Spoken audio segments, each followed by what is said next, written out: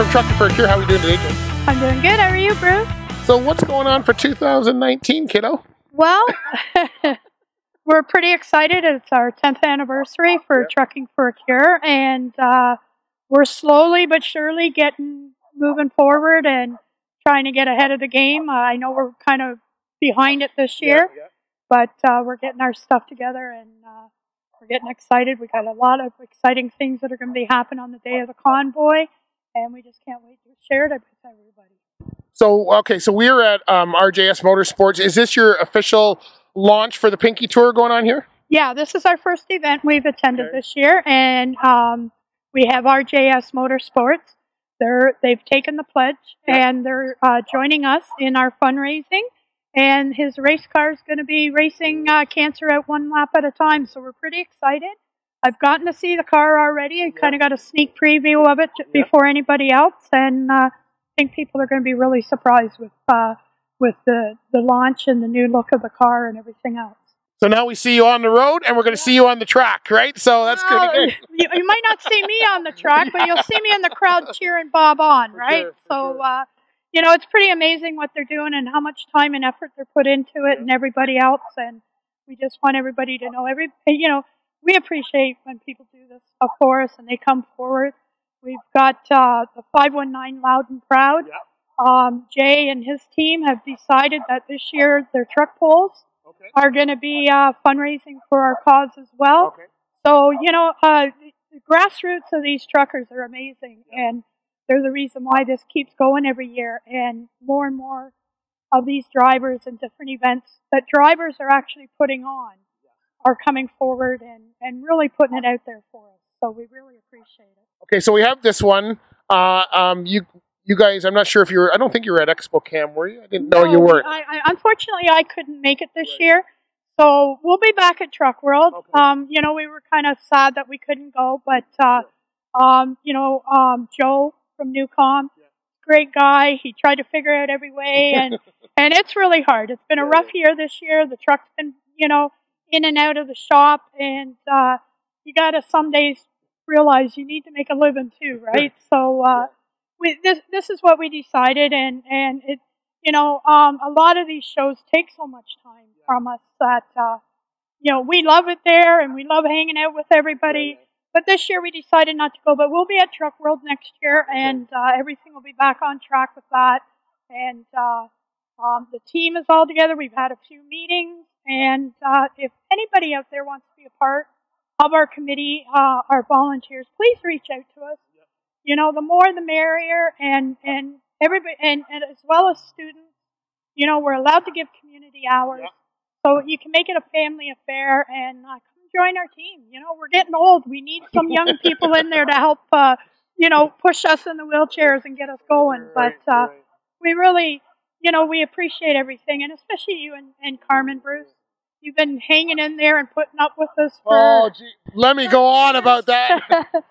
I don't want to get that going again. He already gave me heck in the building, and Bruce is very patient with us, and we appreciate that. It's a good cause. You guys are good people, and you're doing a lot of good stuff. So, okay, so we've got RJS, the 519 Loud and Proud. You're going to be at, are you going to the Great Canadian Truck Show? That's July? The team at the Great Canadian have moved their truck show into July this year. It's at Flamborough again. I do believe it's the weekend of the 27th. Right. And then we've got our friends from the Great Lakes Truck Show. That's the last weekend in June, the 1st of July weekend. And it's actually their 10th anniversary as well. Wow. And this year the feature truck of the year is Western Stars. So hopefully we see some pretty awesome looking Western Stars coming in there. And those guys, they're a community event as well.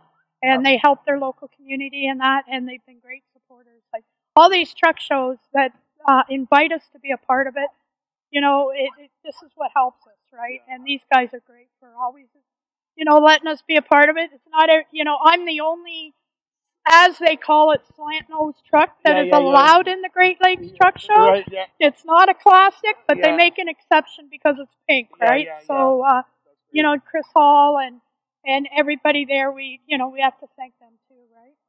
And so, okay, and then you've got Big Rigs in August. It's a big show for you guys all the time and a fun show.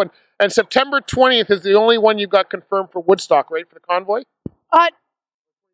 21st, no, September 14th is the Prescott one. Oh, so Prescott's been confirmed? The location. Okay. It might still be in Prescott this year, but we're just waiting for confirmation, you know, from the location that we had it in Brockville 2 years ago. Okay.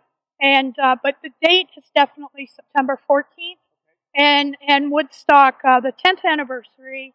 It's a 10th anniversary for all the Trucking for a Cure, but that's where the big celebration is. And also this year, anybody that attends the Prescott one that would like to attend the Woodstock one just to be a part of the celebration, if one payment. So if you go to Prescott, you pay your registration, that gets you into both locations. Oh, great, great. So that's a great way of doing it. And, of course, you can always fundraise for both, right? Because both need all the money, right? Yeah, and I heard there's quite the challenge out there. There's, you know, a lot of people, especially at the Woodstock one, you know, that #1 spot, it seems to be the same 3 and 4 people. And Barb Taylor with Hyman Transport and Ava, they call her Driverette. She's with West Coast, and Haley.